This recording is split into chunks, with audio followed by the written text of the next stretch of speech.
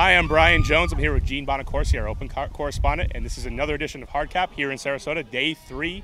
We have the quarters and the semis. Let's look first at the quarters. We had an exciting matchup with Chain Lightning versus Ironside, as well as Revolver playing Machine, and then Ring of Fire playing Sockeye and Double Wide Goat. Tell us what you saw in the opening round today. Well, I was mostly watching the Ironside and Chain Lightning game. What we saw there was Chain, again, going for the hucks, playing the long ball like they like to do, and it was relatively unsuccessful. They were 3 for 4, turning them over in the first half. The only one they caught was a pretty incredible layout catch by Nick Lance, who's playing with a broken pinky. Apart from that, they were having trouble connecting on the throws. Ironside went with their typical balanced offense, and they were able to get some breaks back from Chain in the first half. In the second half, the teams pretty much traded upwind, downwind, but we saw a lot more fire from Ironside on D, and eventually they were able to break upwind for the win. The other game I watched was Goat Double Wide. Goat had some trouble establishing their deep game as well as their typical upline handler offense, and Double Wide did a good job of stopping that with their zone. Yeah, as we saw that game, Goat went up 8-5 at half against Double Wide, and then Double Wide, as they said, Kyle Van Alken talked about after the game that it was just a case of the drops, just an uncountable number of drops during the first part of that game against Goat that really led to that 8-5 deficit. Double Wide's able to come back and win that game. Also, in other action, we saw Revolver completely destroy Machine, cruise to victory there, absolutely no problems whatsoever. And then the surprise of the entire round was Ring of Fire versus Sockeye. Tell me, did you expect Ring of Fire to come out on top in this one? I actually did. After watching them in their pre-quarter game against Johnny Bravo, I saw a Ring of Fire team that was bringing the energy. They're a really athletic, fast team, and they were using that to their advantage. Against Sockeye, they really came on defense aggressively, and Sockey's handlers had trouble working their small ball offense. They were turning it over a lot, and Ring had a really high percentage of turnovers that they turned into breaks. Yeah, Ring of Fire was able to be incredibly effective in that situation. Talked with some of the leadership afterwards. They talked about their defense, really forcing Sockeye into taking shots downfield.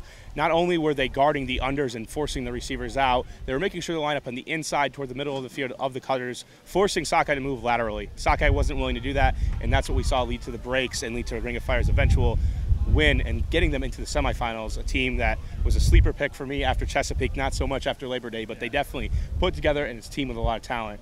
So let's look forward then to the next round. We have the semis. We have Revolver versus Ring of Fire, and we have Ironside versus Double Wide. And the close one was Ironside versus Double Wide. Let's talk about that one. Yeah, the wind played a huge factor in that game. What we saw was Ironside coming out with offensive lines that were kind of had a mix of defensive players and typical offensive players so that they could get the D in the event that they turned it over. And it kind of worked, it kind of didn't, but what we saw was the team struggling to get upwind breaks. For Ironside, they had some trouble converting downwind in the first half, possibly due to those personnel changes, and Double Wide exploited that and got some breaks. Towards the end of the half, though, Ironside really stepped it up, broke back to 7-7 and then 8-7 at half. In the second half, the only upwind break was Double Wide's break to win at 14-12. I really think the key for Double Wide was staying away from the huck, working with Max Cook and Kevin Richardson, the short throws that were very precise. They really excelled at that today, and I think that was the key to their success. Yeah, Max Cook had an absolutely incredible game. He scored the winning goal just on a miscommunication between Christian Foster and George Stubbs. And really, you got it for Ironside, you got to blame the bad start. Going down 6-2. They get to that 7-7 point. They have the disc on the goal line with a chance upwind to get it back on serve. At that point, you can kind of feel the momentum breaking in Boston's favor, and it just didn't work out.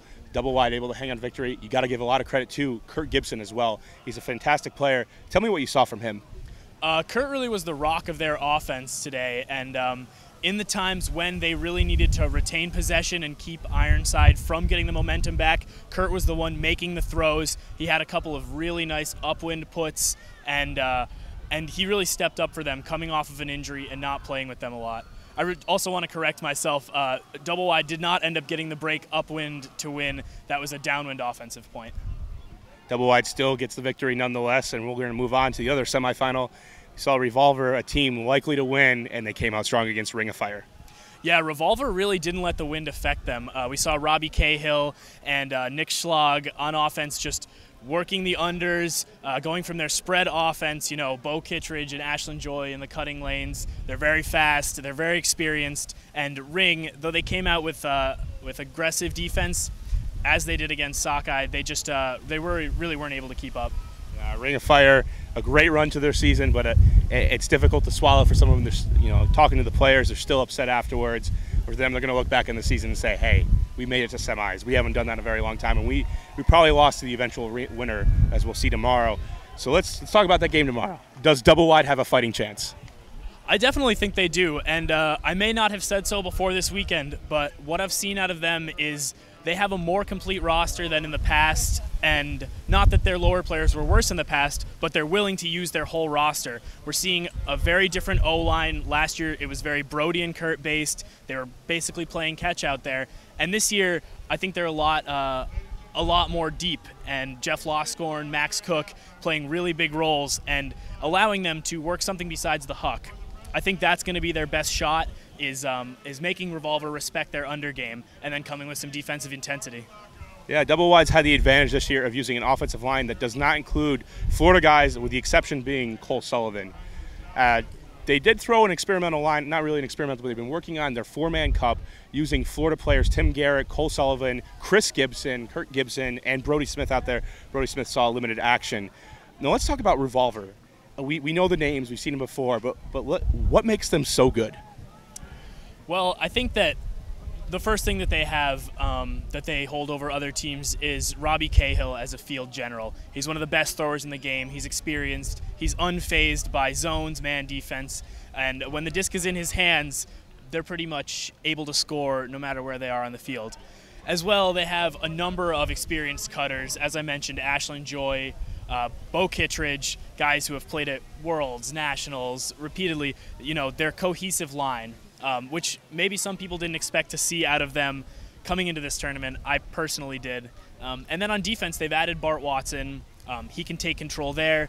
I think that really, though we talk about it ad nauseum, the personnel is Revolver's strength. These are guys who have experience in big games. They've played in all kinds of weather. They've played against all kinds of defenses. They're confident in their abilities.